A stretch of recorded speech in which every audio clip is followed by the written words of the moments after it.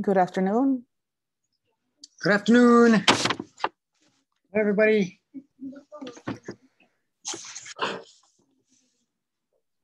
Good afternoon. Good afternoon. Hello. Hello, hello.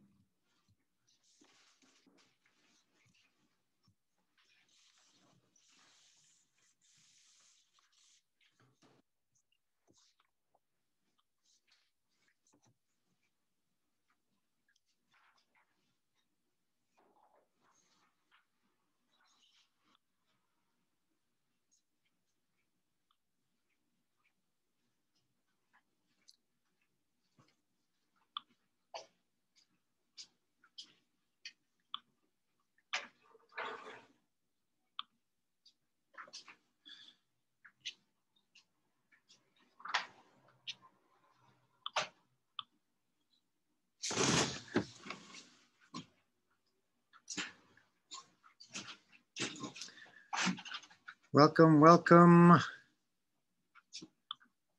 Coming to you live from the great metropolis of Greenfield, California.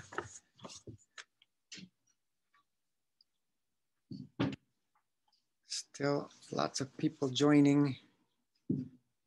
Did everybody get your bags full of science? Has everybody had a chance to take them apart and play with stuff? Right.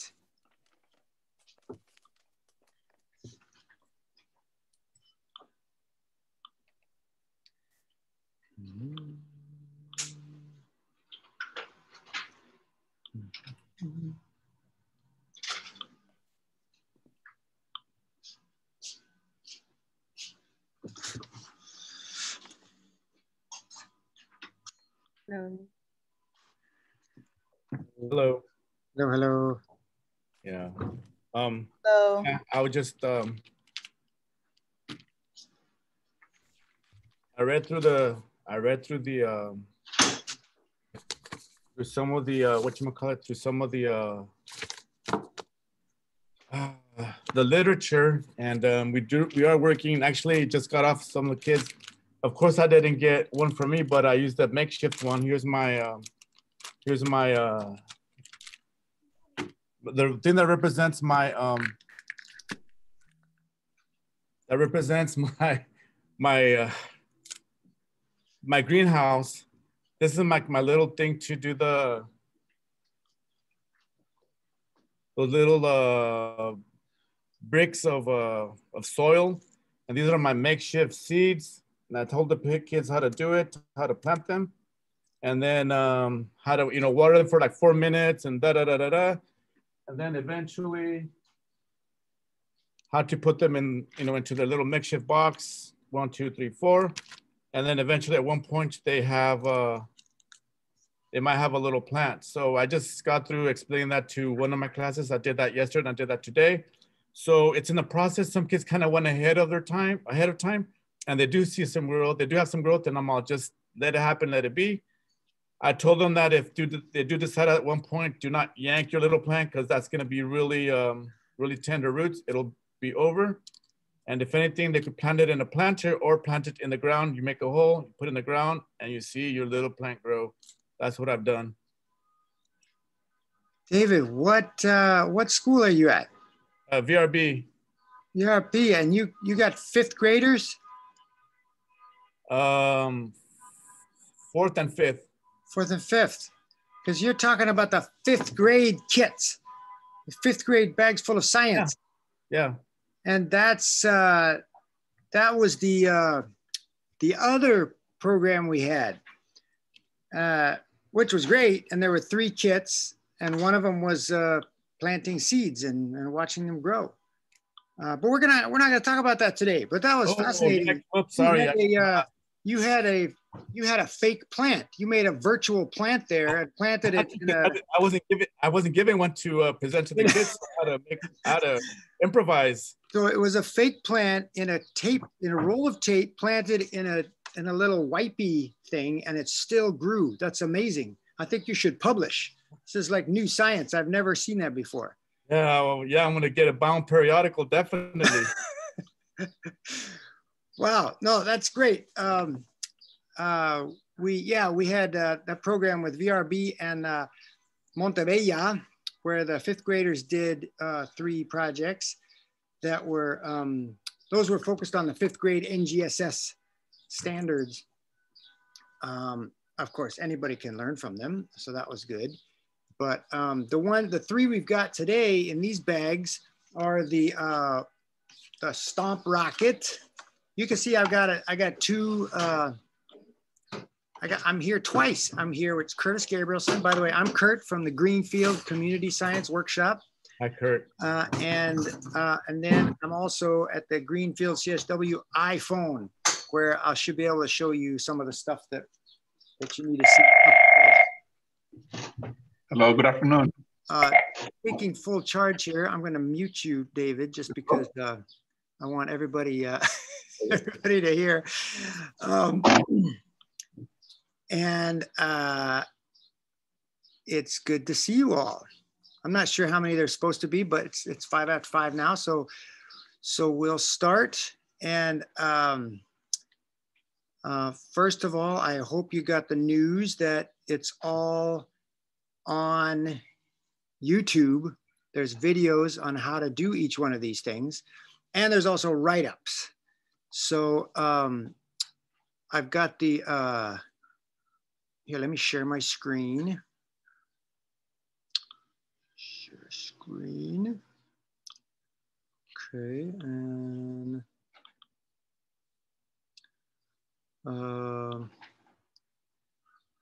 I gave you a link to our Google Drive, and here you've got a, this is a document, and then there's 3 videos there, oh no, it's 3 documents that are the individual documents. And if you go to that first document, it's got links to everything. It's a Google Doc, and you can see, can everybody see that? Can everybody see my screen? Yeah, got it? So there's 3 projects. You might think the projects would be labeled 1, 2, and 3, but you'd be wrong. They're labeled 13A, 28, and 37A. And that's because these are projects we've done over the last year when we made projects for down here in Greenfield, or South County. We actually serve Soledad and King City and San Ardo and San Lucas. And we've made over 60,000 of these bags over the last year of COVID. And now we're branching out into Salinas. So we're very happy about that. But here they are. Number 13A is the mini Stomp rocket. You can see the video and the write-up. And the next one is the video and the write-up and the video and write-up. So you go there and you get the write-up is just a really basic 1-pager. You can see the materials, which should be in the bag. And then to do and notice, that's how to build it. And then what's going on. And then you got the little bit of the science background if you want to focus on the science concepts. Even some vocabulary down there at the bottom. Okay, and it's in Español también. Se puede enseñar en Español. And so that's more for the teachers, but the older students could also be given that. And if they want to read or learn the vocabulary, that's fine. And yeah, you can stop me if you have any questions anytime. My name is Miss Solis, but is there a way that you can share the link one more time? Because I don't have access to that. Okay, I'm gonna put the link in the chat. Thank you so much. This is the Drive link. Actually, let me do it right here.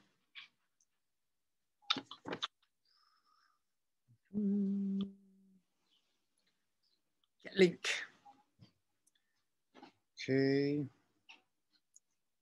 I sent these to the assistant principals, but assistant principals get busy sometimes. Okay, I'm gonna stop share. I'm gonna go to the chat.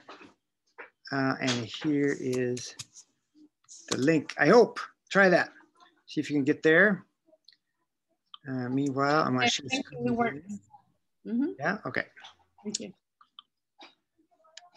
Share screen again. And so that's about the write-ups, and each one of the write-ups is just about the specific project that it is. Okay, they're made in Word, so when they come out in Google Docs, they may be a little bit messed up with the format, but you could download them in Word also if you want. Now, the videos, you should tell the students to go watch the videos. They can get a lot from the videos. And to find the videos, you can scan the little code on the side of your bags if you know how. And that'll take you right there to our playlist. If you don't, you can always find it. We're Greenfield CSW. That's our channel, our YouTube channel, Greenfield CSW. And then you go to playlists. Now, just a year ago, I didn't even know what a playlist was, but now we've got all kinds of playlists on our channel, and our playlist is AUSD Union ASES. Okay. Oh, by the way, David your playlist is down here with fifth grade bags full of science. That's got all of yours in it. But these three are in AUSD Union ASES view full playlist. And there they are.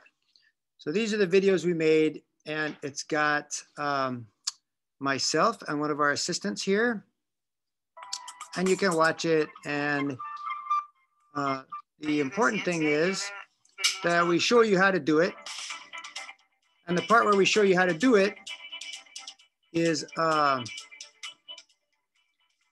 without words. So you don't need words. And in fact, the kids can watch it with their families. Everybody can see how to do it. So you can watch that and learn how to do it. And then when that's over, then we start talking about it. And sometimes we talk for a long time. These are the early videos where we're talking and talking, me in English and Maria or Giovanna in Spanish. And then sometimes we have videos, related videos we'll show you as well. And little video links and stuff. So that's, some of them are like that. And others of them are shorter, and they just have how to do it and then the science concepts. So for example, the circuit card here just shows you how to do it, and then it cuts straight to Giovanna and I telling you how to do it. And then also some concepts. You turn off the lights. Also some concepts coming on the screen like that. All right, so that's what you can show the kids. You can send the kids to do that, and they should be able to get a lot of it themselves. In fact, you shouldn't have to like teach them anything. They can figure out how to do it and then do it.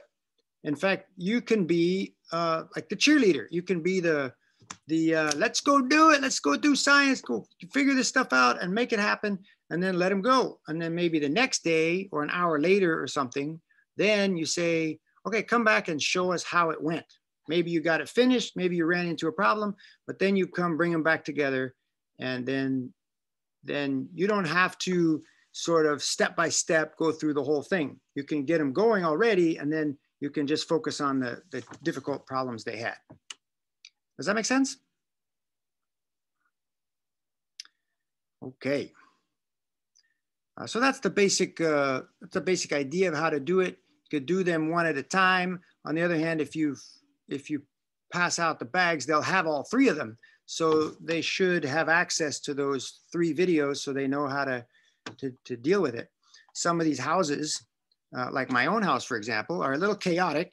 And so when the bag is open, you can bet that those parts go everywhere. So you want them to, it's not going to work to say, now today we're going to do the second one, but don't touch the other 2. They're going to want to, try them all probably. And if they open one, then they're going to start losing parts. So sort of be ready for that. But there's no reason to hold back. They can do them all anytime they want. And then you, as a teacher, you can bring them back and say, well, today we're going to discuss this one. So be sure and come with whatever happened when you try to do this one. All right.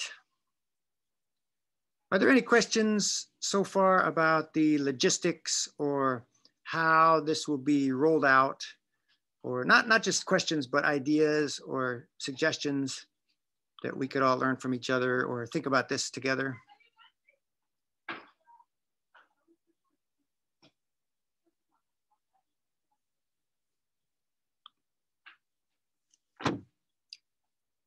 Let me ask you this. How many of you have actually sent out the bags? Like the kids came and got the bags and got going. You could raise your hands. All right, sweet. Okay. Still people coming into the waiting room. Okay. Okay, and have you had any feedback? Have you had any parents say, this is fabulous, or this is terrible, or my child launched a rocket into the electric lines or something? Nothing like that? Okay. Okay, well then I was going to go through the projects one by one and just sort of show some of the finer points or some of the interesting things. And it's good to remember that these are science projects. They're connected to the NGSS, but perhaps for ASES, for after school, that doesn't matter at all.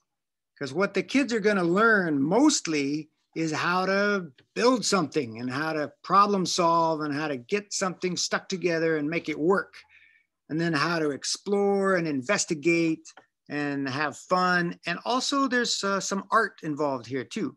They can make it look, certainly the card, they can make it look beautiful. They can do it the way they want. And each one of these projects should be considered as the beginning of possible exploration. Once you've got the basic thing going, you can do other experiments or other activities with it. This Stomp rocket, for example, I can teach for a week on the concepts or the activities around the Stomp rocket. And nobody gets hurt. You can do it inside and outside. You got to put the little puffball on the end, but they're sort of safe exploratory activities. And if the kid has a new idea or wants to do it completely different, that's great. In fact, if it's really good, you could tell all the other kids and everybody can try that idea. And if it's really, really good, you got to tell me so I can tell all the other kids down here in South County and we can all do it. So basically this is exploration and tinkering and make something interesting in whatever way you want. Okay. All right, so we'll start with the Stomp rocket. You can see that you have to supply your own bottle. You have to get a bottle. I think there's so many of these around, that's not a problem. And then you have to tape it on so that it's pretty airtight. You can figure out if it's airtight by blowing on it.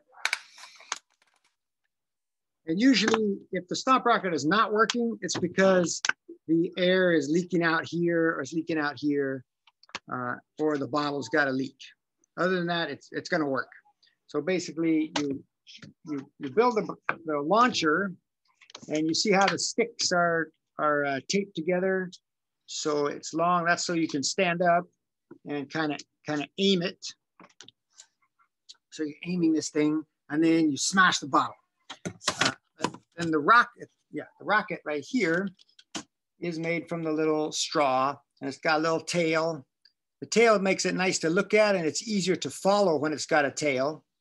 But your students might realize that the tail is actually slowing it down. If you want your rocket to go the fastest, take off the tail.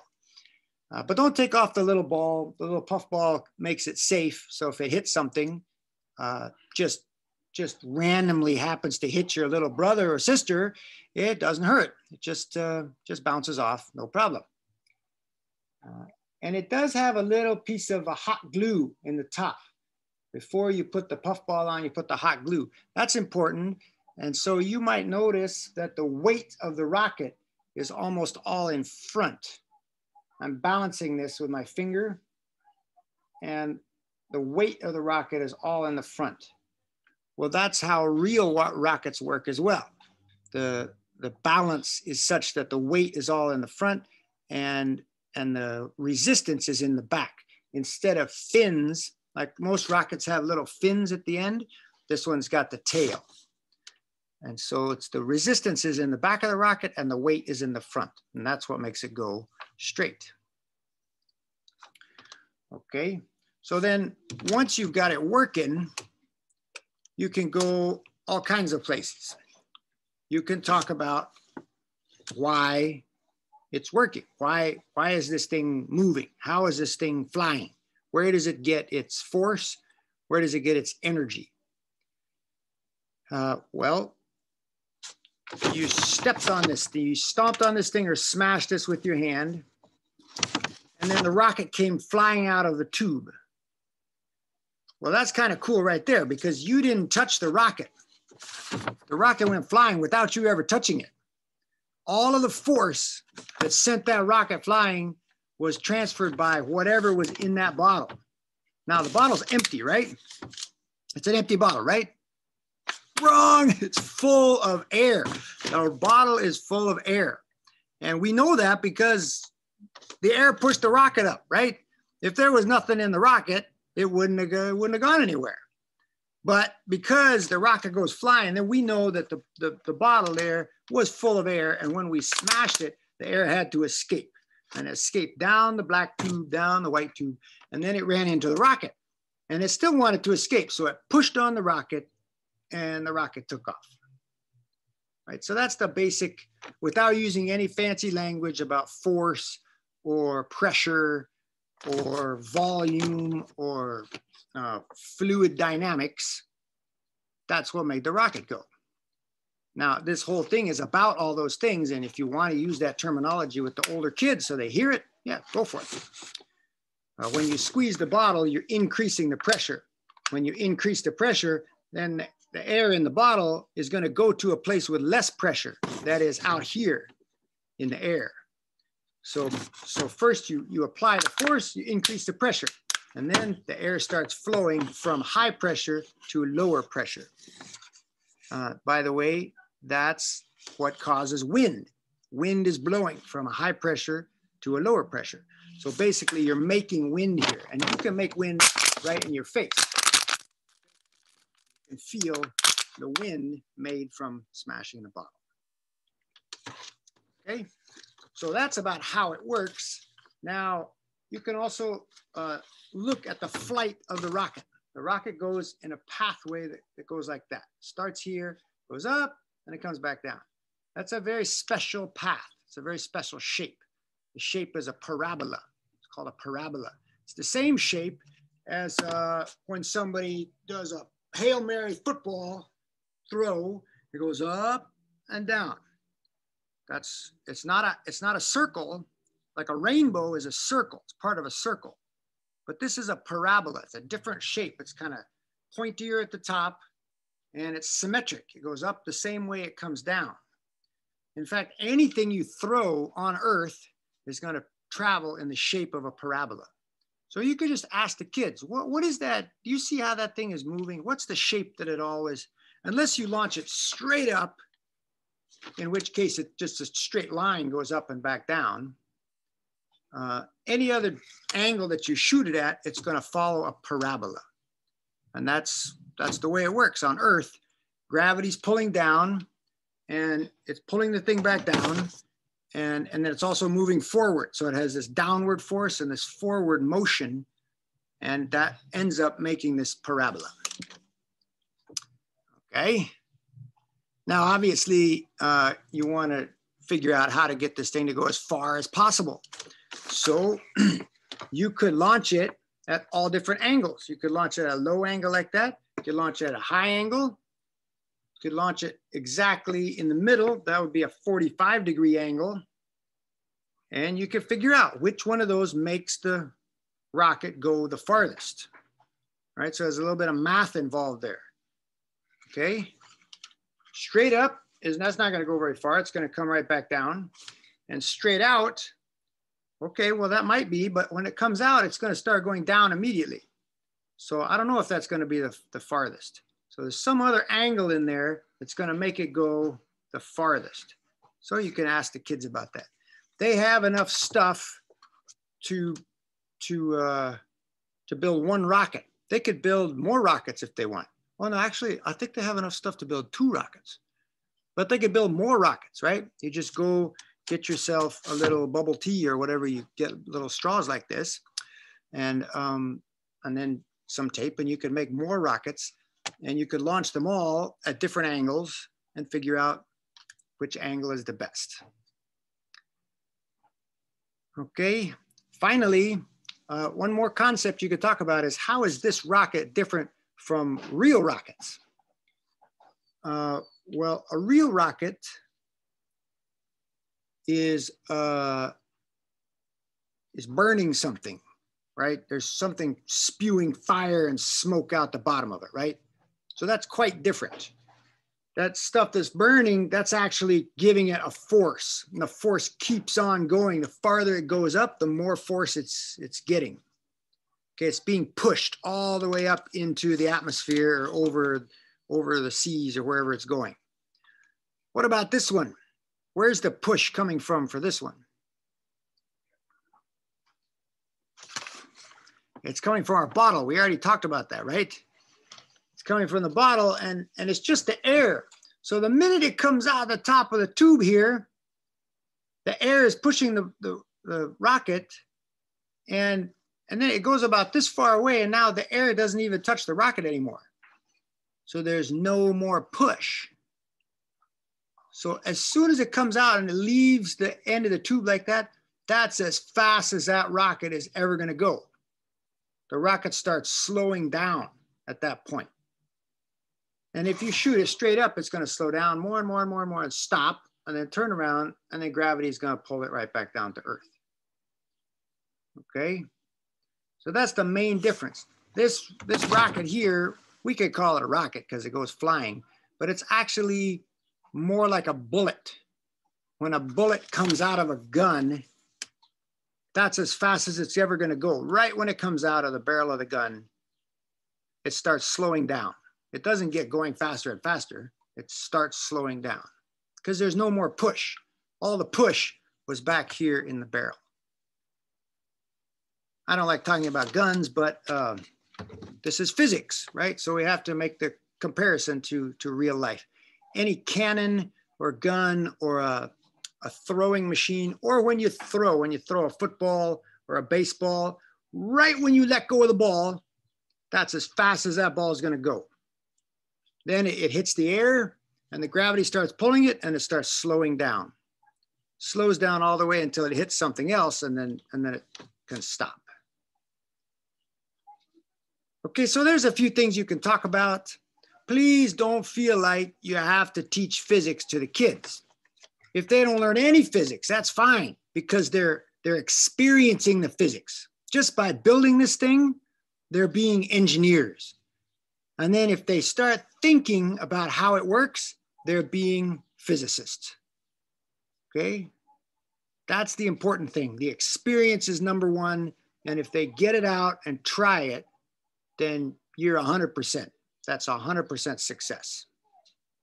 All right, then later, some year in the future, when the physics teacher is trying to teach them about projectile motion or force and gravity and everything, then maybe they'll remember, oh yeah, there's that rocket and we did this, and that experience will become very valuable because very likely that physics teacher won't have time to do an interesting thing like this. They'll be chasing after the standards and the kids won't learn it if they haven't had this experience. All right, so experience is the key here. And fun too. Don't forget the fun. Okay, any questions or comments about the rocket, Stomp rocket project?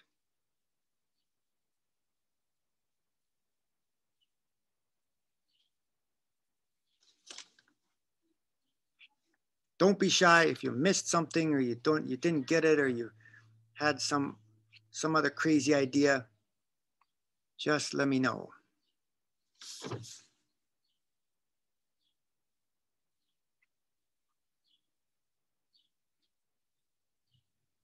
By the way, I'm going to put my contact information in the chat. So if you do have questions later, or if some kid asks you something and you want to know more, you can feel free to contact me. Or if some kid comes back and says, oh, I didn't get the right stuff and you don't have any bags left, well, call me up. I'll bring you more stuff so you can get the kids what they need. All right, so feel free to contact me there.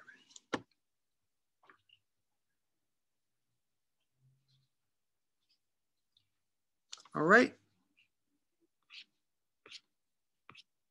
No questions?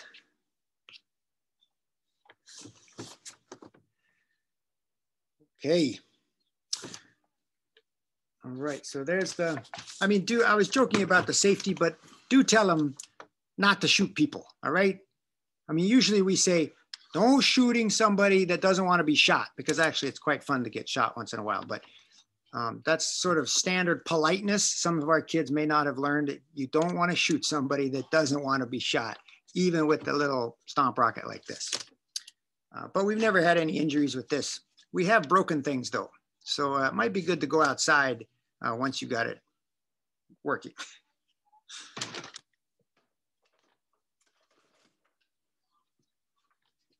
Okay, by the way, I had a little bottle there, a little water bottle. It's gonna work better with a bigger bottle. If they got a 2 liter bottle, 1.5 liter, 2 liter bottle, that's it. 3 liters, maybe even better. That's no excuse to be drinking that much soda, but you know, if they happen to find the bottle around, they could get a bigger bottle. Okay, now the next one I wanna show you is the brine shrimp one. And this one's obviously related to biology. And you have to provide, for this one, you have to provide salt. You have to get some salt and water, warm water. And it says, I think 1 tablespoon of salt or half a tablespoon of salt or something. It doesn't matter. These brine shrimp are not picky. They're not picky swimmers. If you think about it, they came from the Great Salt Lake in Utah. And that lake changes in the salinity of the water. In the summer, when the sun is really beating down, the water evaporates and there's more salt, so more concentration of salt. And then in the winter, if they get rains or the snow melt in the spring comes, then the salt concentration goes down. And it's not like the shrimp all die off. They adapt. They can handle a lot of salt or a little salt, and they make it. So my water is here. If you're really clever, you can dump water all over your laptop while you're doing this experiment. Okay. And that's it. That's the whole preparation. Then you dump the eggs in. We've given everybody exactly 3,692 brine shrimp eggs. If you didn't get your 3,962 brine shrimp eggs, call me, I'll give you a couple more. No, I'm joking. There's thousands of eggs there, and you only need like 5. so it's gonna work, all right? So you just dump it in the warm water. It should be warm water, salty water, and that's it. No, sorry, there's one more thing. So you kind of stir it in a little bit. They kind of stick to the stick, but stir it in, and then a straw, the paper straw, and you blow bubbles.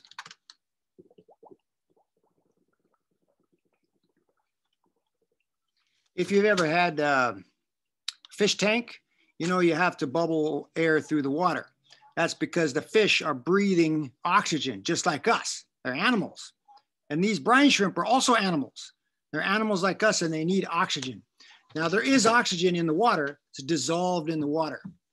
Usually when we say dissolved, we think of things like salt or sugar or hot chocolate or coffee that get dissolved in the water. But here we're talking about air, which is a gas, and the gas gets dissolved in the water the exact same way. It means it's sitting between the water molecules. There's a little bit of space between the molecules, and these things, the salt and the air, the oxygen goes down and takes the space between the molecules. And then these shrimp and fish and stuff like that, they have gills, and they can go take that oxygen out of the water and breathe it. But if the water isn't moving, if it's just sitting there, it can lose all the oxygen out of the top of it. And then there's not enough oxygen in there, and the fish will die.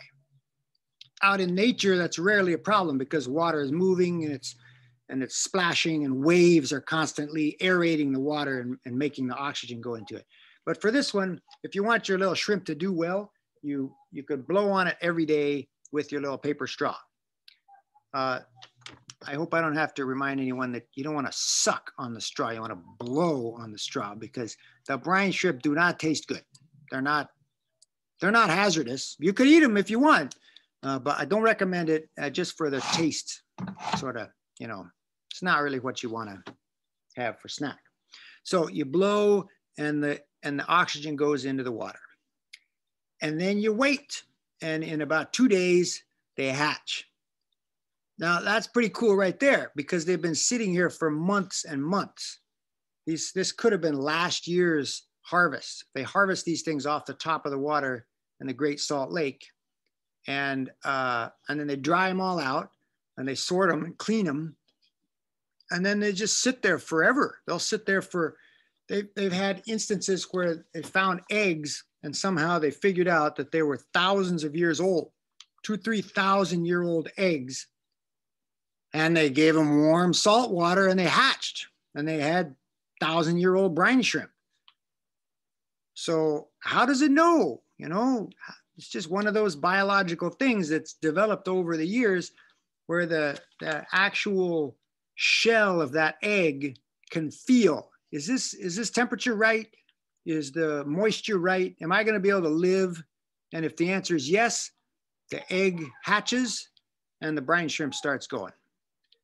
So that's what we got here. It starts going in a couple days, and then they start developing really fast. Let me share the screen. This is on the video, but I want to show you.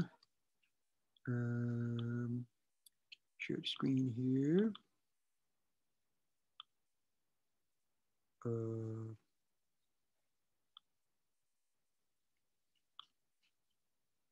These are the stages of the Artemia salina development. That's Latin, by the way. The Latin name for brine shrimp. Brine is just salt water. So you see the egg hatches just like a chicken. If you're watching with a good enough magnifying glass, and this one is probably not, but actually let me stop it. No, I'm sharing my screen. I'll just go through this thing. So if you can watch carefully with your magnifying glass, you can see these stages of development. Right here is when you first start seeing legs. Right up to then, it's kind of hard. There's kind of blobs, different shaped blobs. And then here it gets dark yellow and it starts sticking out as legs. And then here, it's a very distinct shape, different from the adult. The adult is what you'll have mostly because they get big and you can see them easy. But there's this small thing you should look for, which is the pupa. After the larva, this one's a larva and a pupa. And it has these little wings. You can see it trying to thrash around with these little wings before it gets all these different legs. Okay, so you could actually see these stages of development. And it doesn't last very long. By one full day, 24 hours after it hatches, it's already an adult. So this thing with the two wings, it only lasts about 12 hours. But you got several hundred eggs there, so you'll see all stages of development at any given time. Okay, and then if you can keep it going, and it'll go for months and months, maybe years, if you just keep blowing in it, keep adding water, and then food. You have to give it some food too. If you just keep doing that, they'll reproduce. They'll get together and make more brine shrimp. They'll lay eggs and the eggs will hatch and you'll get more and more. So you'll see this development over and over. So that's what you can be looking for. I mean, it's really cool. I hope you can sort of appreciate this without having done it yet, but you just put these things that look like dust basically on the water and you blew on it and then it comes alive and these things are swimming around in there and they get bigger and bigger. They get, in the end, they get almost that big. It's really pretty amazing. And so that is good enough. But then you want to encourage the kids to observe more, check out more. What do you notice about them? What can you tell about the behavior of these little creatures? And that's when you want to use this hand lens, one of the critical observational tools of a scientist, any kind of scientist. And so basically our eyes have a limitation. They can only see down to so small. And if you use one of these, you can see even smaller. So it's got two lenses. This is a key part. If you don't if you don't let the kids know this, they might miss it. The big one is the one everybody sees and they use it, but that's only about 2 or 3 power. So it doesn't make things that much bigger. All right, so see, it's making my eye a little bit bigger. But now the little lens here, you see there's this tiny little lens here. This one is about 6 power. It's much stronger. It's twice as strong as that one. And the way to use the lens is to put it right up to your eye.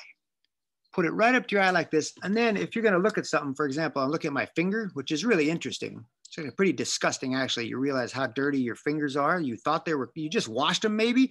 Then you look at them with this and you're like, what the heck? Because there's still all this dirt on there.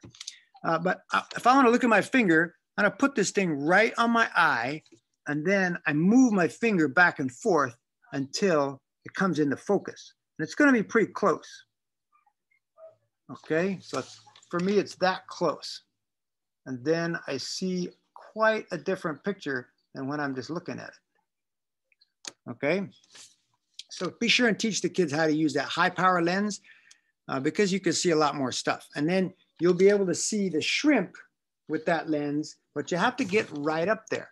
To get the thing right to, and you can see right through the side of the cup, and I can see these eggs floating around very clearly. Okay. So that's how to use the hand lens. You can also take it outside and try to start a fire under the sun. It's going to be hard because the lens is a little bit too small, but on a nice hot day, and if you get a really dry leaf, it might work. Try not to burn anything down though, okay? All right, so then another thing you can observe is the brine shrimp's response to light. And this is really cool. You can almost convince yourself that you're training them. All right, so you get a light, you get any light you want, any kind of a light from a phone or from some kind of machine or from a flashlight. These are only $1 at Dollar Tree. And then you shine it through the cup, right? You see that? Shine it through the side of the cup like that. And they'll come over to it, like you calling them. And you shine it through another side over here, and they'll come over there. And then you can, you get these colors. You got some colors in your kit. They're acrylic gels, and you put the flashlight through the color, and then you put that up against the side of the cup. And then you can compare. Do they like green better? Do they like blue better? Do they like yellow better? And we've actually been able to convince ourselves that this given cup of shrimp that we're playing with does prefer one of these colors to another color. I'm not going to tell you which one. I don't want to bias your experiment. But then if you do figure that out, say you figure out they like red better, then you got to think, why would it be that brine shrimp would like red light better than blue light? Or yellow light better than red light? Well, that's a legitimate question. I mean, that's a question for scientists. That's a question scientists, actual professional scientists, have asked and done experiments to try to find the answers to. And your kids can too. This is the whole point here. It's not that we're studying science or we're talking about science, we're being scientists. When we're doing this, we are being scientists. This is exactly what scientists do. We observe, we describe what we see and talk about it with our colleagues. We design simple experiments. We see what happens, and then we do another experiment. That's science, and these kids can do it.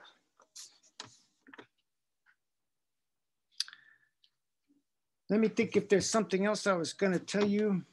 Oh, you can do other experiments with them. You could cover the thing completely with something black, and then you could blitz them out with a whole bunch of light. They are animals, but they're so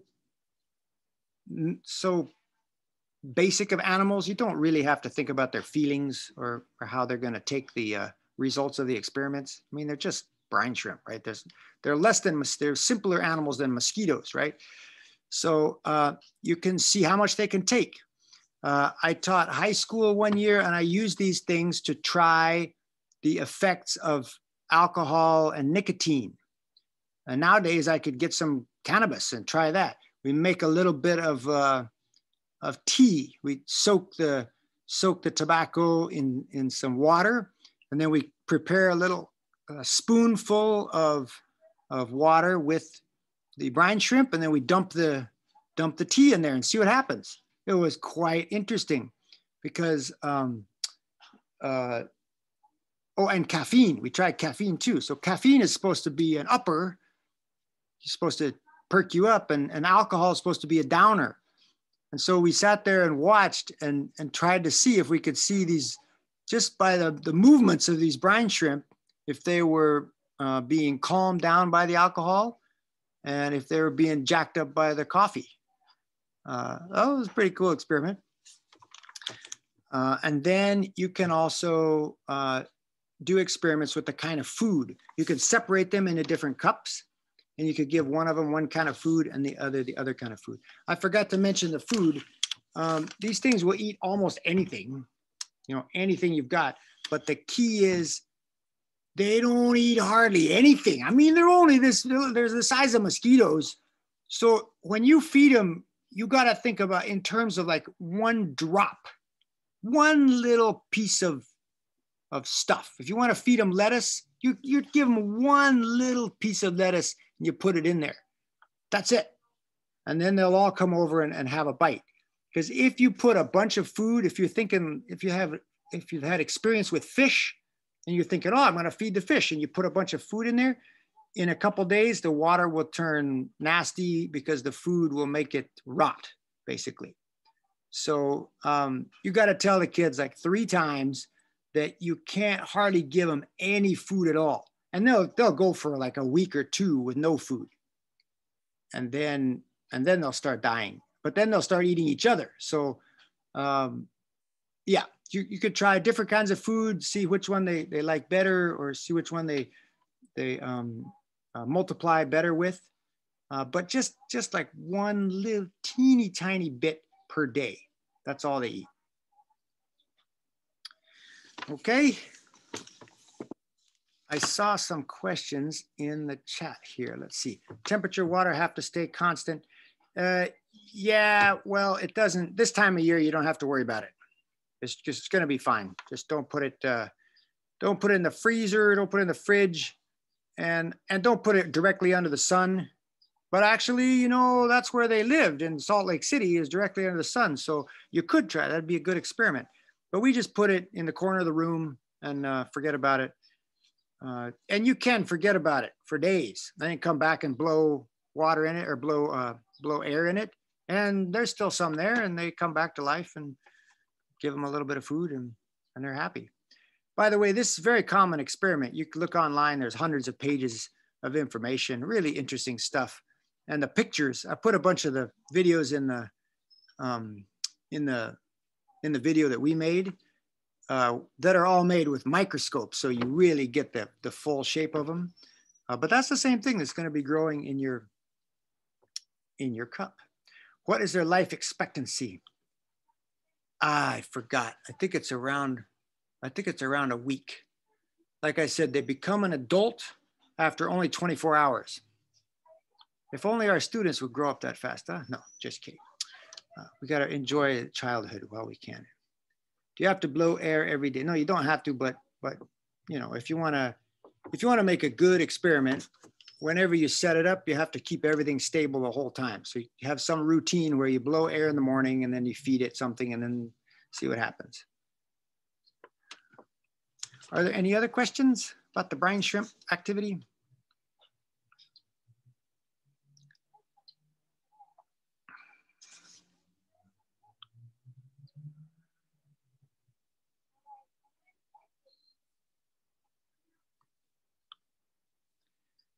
The main issue that we had here in South County is the kids, or the main challenge for the kids is to find a place in the house where it's going to last, where it's not going to get knocked over by the dog or thrown away by Tia, who says, what is this crap, and flushes it down the toilet. You got to have a safe place, because this is science, you got to have a little science area in your house, the whole family should know that we're doing an ongoing science experiment here. And then you'll have a chance. If you just leave it on the table, those brine shrimp are doomed.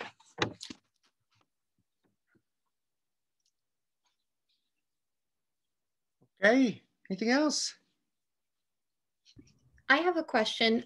What if the students want to transfer the shrimp into like another container? Is that an okay thing to do? Like say, for example, they want to like grab a bowl and, you know, put them in there? Absolutely, absolutely. In fact, there's one more thing I didn't show. Oh, I can't find it. It's the dropper, the eyedropper. It should be an eyedropper in your bag. And we have found kids just fascinated with eyedroppers. They play with eyedroppers all day long. And they're pretty cool. And you can use your eyedropper to try to, you've got them there. To try to get like a single brine shrimp, and then you can put it in a spoon. So if you grab a single one and put it in a spoon, and it's got a little water to swim around in, that's how a lot of times you'll find people looking at them under a microscope. You don't want them swimming around. You want them in one place. And so if you make a little drop of water that's only just slightly bigger than the shrimp, then it's going to stay right there. So you could try to do that in your spoon, and then you've also got it sort of pinned down, and you can look at it with your high power magnifying glass. So yeah, you could do that, and you can, I mean, that's sort of one by one. You can try to get the bigger ones because you can see more parts about the bigger ones. But you can also just dump it, just dump it into two and then add more water and add more salt, and they'll be fine. Another question, how will the students know if the shrimp have died? Yeah, how do you think? Maybe no movement? Are they visible? Can you see them swimming around? Absolutely, you can see them. You can, and then, I mean, that's the start of an enormous discussion, which is what is life? What is life, and how is animal life different from plant life? And does movement always mean that something is alive? These are big questions, not trivial at all. They're serious questions. And once again, the process of discussing the question should be the goal for us teachers, not the answer. Don't think everybody here can relax. Maybe you don't have a science background. Maybe you hated science. That's fine, no problem at all, because here we don't have to explain anything. You don't have to teach the kids any science at all if you don't want. All you have to do is keep asking questions, and more important is to boost up their questions. If some kid has a question, your response should not be an answer. If you give an answer, maybe that's just gonna snuff out the question. The kid won't think about it anymore. If a kid has a question, here, let's do this together. Okay, repeat after me. So the kid has a question, the kid asks something. Well, what about, I saw this one brine shrimp swim over to the side and he just sat there. He sat there all day long. What's going on with that brine shrimp? Now repeat after me. Yeah, what's going on with that brine shrimp? Yeah. Yeah. You don't have to answer, you just repeat the question. You boost up that question. In fact, you could repeat the question to all the other students. Yeah, this kid, look at Erica found this brine shrimp swam over in the corner and just sat there. What do you think is going on there? And get them all thinking about that same question. That's what scientists do. If you just go to school and read the textbook and try to get good grades, you could think that science is a bunch of questions with answers. And that to be smart, you have to have all the answers to the questions. Actually, it's not true at all. All of those answers came from doing experiments with real stuff. All of those answers came from questions that some scientist somewhere in history had. What's going on with these? What are these little things moving around in the water? I don't know. Let's figure it out. Let's try to raise them. Let's try to change something. Let's see what they need, what environment they like and they don't like. All these questions were asked by real scientists. And then they did experiments and they got the answers. And then they wrote them in a textbook. And then, only then, did teachers think, oh, well, I want my students to know all these answers. And then they start teaching the answers, but maybe the students never even had those questions. Well, that's a big problem. If you try to give answers when there were no questions in the kid's mind, my gosh, who cares, you know? If the student doesn't have a question, you're wasting your time if you give them the answer. So even when the student does have a question, don't jump to the answer. Let's say you do know the answer. Still, hold back. Make sure that question is really rooted well before you start getting to the answer. Does that make sense? The bottom line is you can relax. You're the cheerleader. Yeah, what a great question. Oh, that's an amazing question. Oh, that's a great observation. Oh, look at this kid over here. He's got this. See if you can all see it. Could you see that? Did you see that? It's a piece of cake and it's great fun. It's really good fun. And you learn something every time. I've done this hundreds of times and I still learn something when I do it with a new group of students. Okay. Let's go to the last one. The last one is the card. If you got it out already, or if you give it out this week, it can be a Mother's Day card. All right. So it's an electric card. It comes on when you squeeze the button. You pay like $3.75 for one of these at the store, but this one's for free. Okay, and inside you got the little circuit, and you just stick that little copper tape down on the circuit. You can see I did mine totally erratic. I got way off the line. Doesn't matter at all, as long as the circuit comes back around to hit the battery with the tail end there. Okay, so here's what's going to happen, and it's going to happen with maybe quarter, third, maybe up to a half of your students. They're going to build it, they're going to push the button, and nothing happens. What's not working? Mine's not working. What's going on? Mine's not working. Okay, this is great. Okay, we got education right just about ready to happen here. So get excited, right? If it's not working, that means the circuit is not complete. In order to work, that battery's got two sides, and one side has got to be connected through the light bulb all the way around to the other side of the battery. Okay, that's how it works. And you see, yeah, they're called a negative side and a positive side. The names are irrelevant. The important thing is there's two different sides. You can see that the battery is taped down so that the bottom of it, or so that one side of it is on the copper strip at the bottom. And then when you close the top here, you're squeezing the other copper strip onto the top of it. So the battery is in a little sandwich of those two copper strips. So maybe it's not making contact there. Maybe the battery is slightly in the wrong place, or the copper strip's coming in slightly in the wrong place. So you have to change that. Okay, so maybe that one was the problem, but maybe it wasn't. Maybe the problem was over here at the light. You see the light was taped down. You put the strips on and then you tape the light, the two legs of the light, onto those copper strips. Well, push on them. Try to make those connections as good as you can. You don't even have to open it.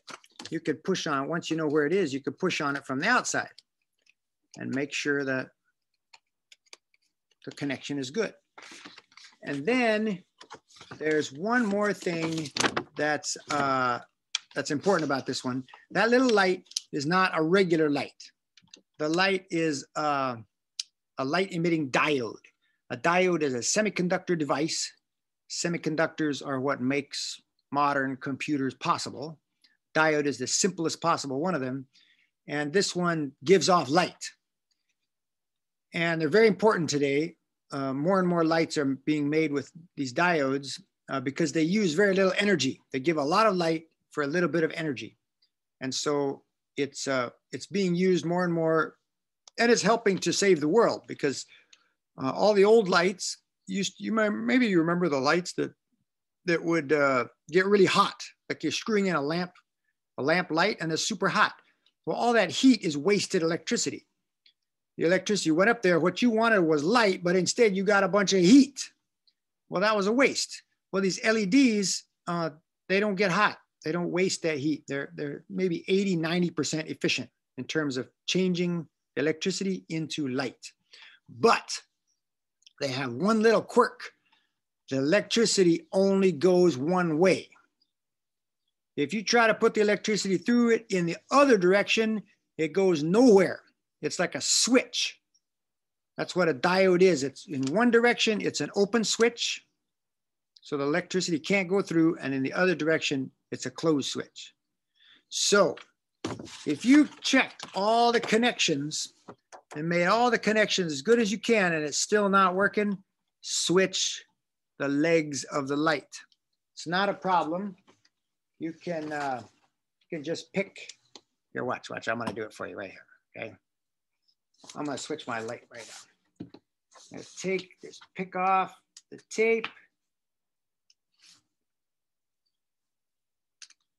Okay, and the light comes up. There it is. See, I got my legs. My legs are straight out like that. And I'm gonna flip it around the other way, stick it in there, and put it down again. You can see in the card it says long leg here, short leg here. Well, that's only if you got the battery right. Because there's two things with two sides. The LED has two sides and the battery has two sides. So either one of them could be the wrong way. But you only have to choose, you only have to flip one of them. And then you're trying the other way. Does that make sense? If you flip one, then the electricity is going in the other direction, and you're seeing if it works or not. So you push it all down nice and tight, and then you try it again. Oh, it's not working. Yeah, so that's the wrong way. Okay. I forgot to point out that we made this thing so that if you put the light right on the red dot, and then you poke a hole right in the middle of that little pattern, the light should show up in that hole. But sometimes the printing wasn't exactly right. So what you could do is poke that hole with a pencil. You poke a hole right in the middle because you don't want the light someplace else. You want it right in the middle. And then you can actually put the light in there and move it around on the copper and then tape it down on the copper later once the light is in the right place. Because on the bottom here, it doesn't matter where the light is taped. It could be over here, over here, over here, over here. As long as one leg is connecting to that copper and one leg is connecting to that copper. Okay, that's just to make sure your light comes out in the middle. The pattern is pretty cool. It's a hexagon. Did you notice that? It's a hexagon made of circles. And usually you think hexagons have flat sides, but there's nothing flat here at all. It's all circles, but the result is a hexagon. So that's pretty cool. And you can, if they have any kind of colors at all, even like a couple colors, it makes it look really nice. So they can spend a lot of time making it beautiful for their little card. And then they can open it up, or they can write something. They can write whatever they want on the inside and send it off to whoever they want. Okay, so bottom line here, you will have a bunch of kids who can't get their card to work. So you flip the LED. No, first of all, you try to make sure every connection is good. There's only like 4, right? There's the battery, 2 sides of the battery, 2 sides of the LED, and then the copper has to be continuous. If you're a little bit rougher even than mine, when you turn a corner, you might have ripped the copper and it's not actually touching there. So make sure every corner, the copper is overlapped and it's pushing really hard. If you rip it, it's no problem at all, but you have to start again by pushing it down. There can't be any gaps. The copper is actually carrying the electricity just like a wire. So it needs to be a complete circuit. That's like the science concept for this one is that electricity travels around a complete circuit. Circuit, that's like circle, right? It's the complete path from one place all the way around to the other place. Yeah. I think that's it. But this is called troubleshooting. When you built it, it was supposed to work and it didn't work. Now you enter the stage of troubleshooting. This is very common. Every computer technician has to learn this. Plumbers have to learn this. Electrical contractors with a house, they have to learn it. When you wire up a house, you turn the electricity on, you have to go try every single thing. And very, very often something doesn't work. Maybe a whole room doesn't work. Well, what happened? You got to go figure it out. So they're being engineers, they're being technicians when they try to figure out how their card is not working. You are not responsible for making their card work. They are responsible for making their card work. And so gently convey to them that they can do it. You got to figure out how this thing's not working. I'm not even with you. You got to be there and I'll help you, but this is part of the process. You can do it. Frustration, of course, is the step right before learning, right? Learning happens best when there's a little frustration.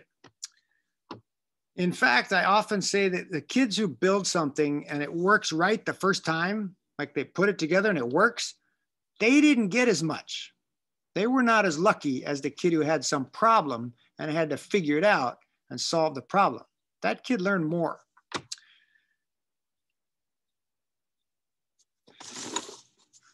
Okay. I think that's it. I think I don't have anything else to add there. That little battery, yeah, I do have something yet. That little battery, a button battery, called a watch battery or button battery, it's got 3 volts, 3 volts. If you wanna hook that light up to a bigger battery, like a regular battery, like a AA or AAA, it won't work. It won't come on because a regular AA or AAA battery, they are 1.5 volts. 1 second.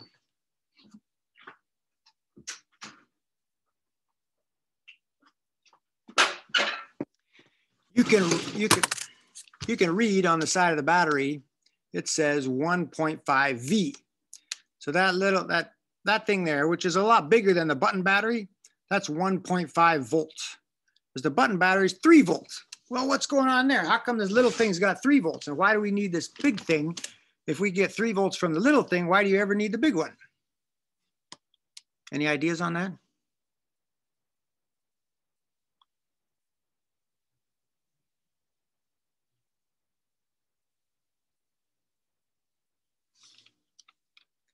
Something to think about, and maybe the kids will ask you that.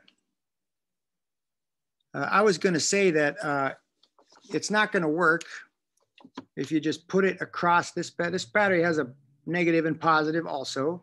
And if you get the LED and just pinch it on there, it doesn't work. Because the LED needs more than 2.5 volts before it starts working. So it has to be in the right direction, and then it needs 2.5 volts at least.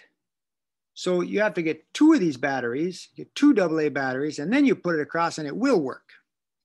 And if you hold them together and tape it on, and you have to get another piece of wire because it's not quite long enough, or you could use that copper tape, and then you could connect it on and make it work. It'll work fine.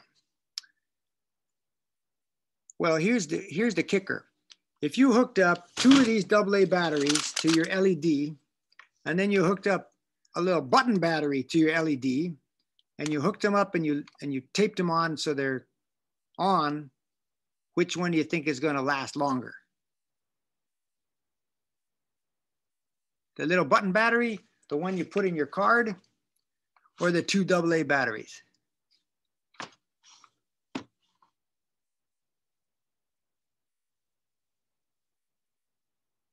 Which one's going to last long? Which one's going to be on tomorrow when you come back?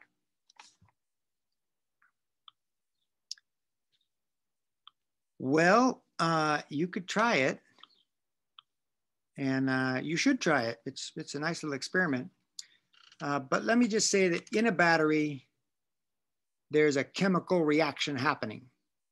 Actually, there's two chemical reactions happening. And one chemical reaction is giving electrons, and one chemical reaction needs electrons in order to happen. And when you complete the circuit from one side of the battery to the other, then those chemical reactions start going, and they start giving electrons, and they start running around the circuit, and that's electricity, and that's making your circuit happen. And at some point, the chemical reactions use up all the chemicals in there. And then the battery's dead and the electricity doesn't go anymore. Okay, so the size of the battery determines how many chemicals you can stick in there. The bigger the battery is, the more chemicals are there, so the reaction is going to happen for a longer time. The voltage is determined by the exact chemical reaction that's happening. Different chemicals, when they react together, they give different voltages. And you can make a teeny tiny little battery that gives 5 volts, just because those two elements reacted and give 5 volts. But it's going to be dead in 3 minutes because it's so small. Okay, so that's why you use different size batteries. If you want a battery for your big old boombox, you don't want to use a AAA or a AA. You want D cells, right? They all have these giant D cells in them to so it lasts longer.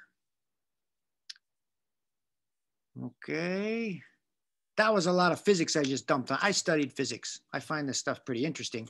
But remember, you don't have to teach that to your kids. I wanted you to know that, just in case you were interested.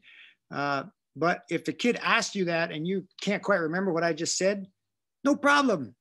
Repeat the question, give them encouragement to keep on looking for the answer. That's all it takes. Okay. I think that's it. I think that's all I wanted to say about the card. Any questions about the card?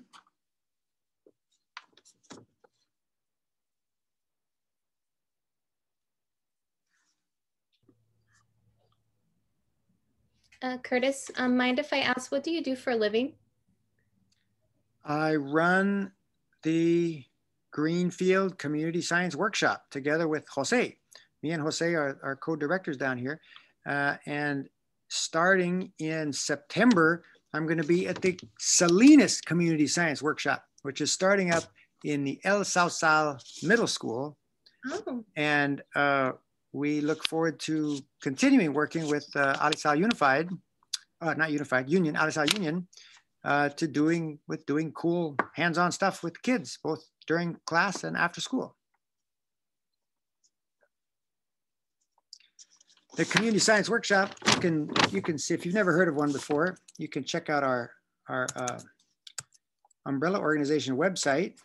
It's a Community Science Workshops.org. CommunityScienceWorkshops.org. I don't have one for the Salinas Science Workshops, not got its own website yet, but that's our umbrella website. And from that, you can find the Greenfield Community Science Workshop website. You can see all the stuff we do. We work with teachers. We work with after-school programs at different places. We have a mobile science workshop. We have a science mobile, like a mobile museum. And of course, the core program is our open door after-school program where the kids come here and they build the projects of their imaginations. So that's what I do. Awesome, thank you. We got a question from Noemi. What is the main difference between the raft kits and these new kits? More resources available?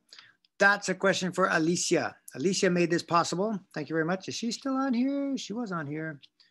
Probably not. She's got better things to do.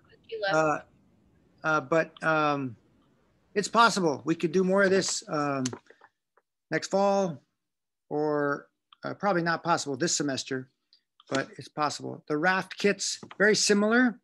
I know the raft people really well. Raft stuff comes from up in the Bay Area. So this is more homegrown Monterey Bay sort of stuff. And we also can support it better here. It will be nice to be able to showcase our students' work next time we meet. Oh, that's a great idea. That'd be really good. We can collect it. Okay, but if there's no more questions, maybe that's it. If you have colleagues or staff who you want to see this, I'm going to send out the this recording as soon as I get it.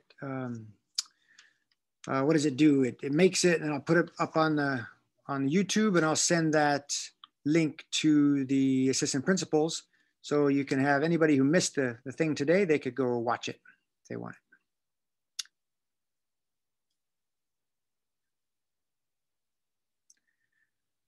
Okay, I think that's it.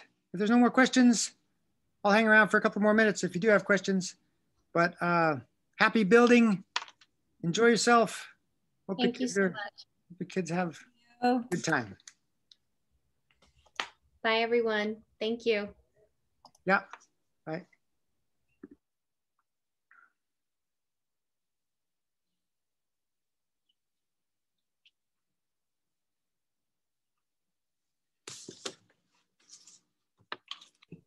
Thank you so much. Have a great rest of your day. Yeah, you too. I actually have a question. Okay. So I have 5th and 6th. So just to sum it up, we really want to encourage for not really give directions, for them to just build it on their own. Yeah. Because I will tend to step by step. That's right. Yeah. The video and then have them, because we already gave them. I think we're probably going to start next week or this week, maybe on Thursday. Uh-huh. I just wanted to double check on that. I'm like, wait. Okay. Yeah, that's great. I mean, they have the website on the bag. They can zap that thing if they know how. They can put in the URL there, or they can look for our channel on YouTube. There's 3 ways to find the videos, and then once they watch the video, they should be able to do the whole thing themselves. Okay, so we shouldn't do it during after school. It's just kind of guide them to do it on their own at home. Well, no, then you can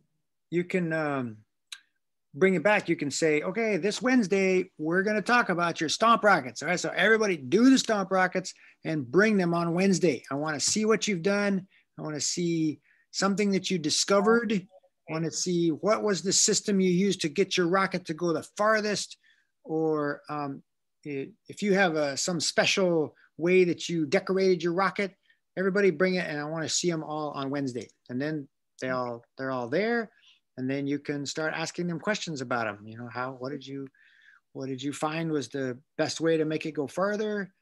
Or what was the biggest problem you had, the biggest challenge in building it? Just get a little discussion going about the experience they had. And you can also ask them about how it works. You know, how do you think it works? How's this thing working? Okay, I can do that for my 5th and 6th, but what about the lower grades? Do you recommend like just showing the video during the class, or? We've done it exactly the same, you know, okay. And maybe they'll all have more problems, but we found that there's somebody hanging around. A lot of times there's an older brother or sister with nothing better to do than help them.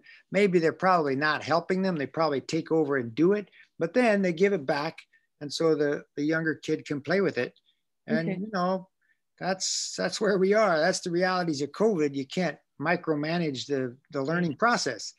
So that's fine. You know, the younger kids are able to do it. We had a group of preschoolers, actually, preschoolers doing some of our projects, and most of them had parents or older people helping them. But I was really surprised. They're right in front of their screens, and here's the project. You know, somehow or another they got it made.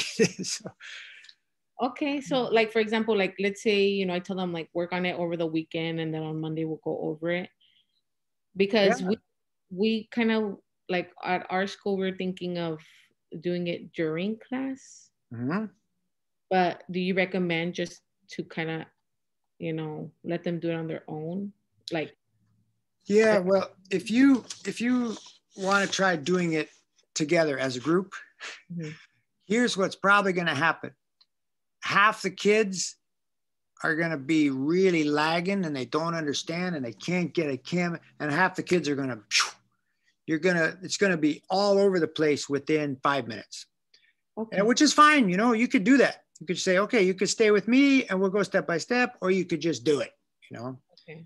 And you could even you could have them watch the video before you start. Okay. But it's really hard and kind of ugly if you try to make them stay with you. Now, don't do the next step. You know, don't tape that on there. You know, who cares? You know, go for it. Put it together. See if you can make it work. So that's our experience. I just wanted to clear that because I'm very like, okay, we got to do this and this, but I'm thinking, okay, because I think, you know, I'll probably assign it on the weekend and my 5th and 6th can, you know, it'll be easier for me instead of just doing it during class, and yeah, have to. So that's right. And who knows, maybe, I mean, if some of your kids don't have any experience building stuff, maybe they'll come on Monday and say, oh, I couldn't get it to work. And then you say, okay, show me what you got. And it's then when you realize how not good their computer is, they have to put it right there in the camera. And then still, sometimes you can't see what's going on. Okay. So you just, you know, keep asking them, say, how come it doesn't work? What did you do wrong? What's going I like that. I know we were talking about like the whole hypotheses, you know, the okay, what were the results, the conclusion, all of that, especially with the shrimp. Yeah. You know, but we can even vote as a class and everything. But like you said, so okay, that'd be so much easier than just do it everybody as a group. But yeah, I'm like, I wanted to ask so many questions, but I was never good in science in school. I was like, it goes through here and I go through here, and I'm just like, what? Yeah. But I took my notes, so hopefully, wish us the best, and hopefully, you know, they have fun and everything, and we get it done. But. Yeah, well, just contact me if you have any questions or if you find something really interesting. Okay. Thank you so much. All right. Yeah. Bye.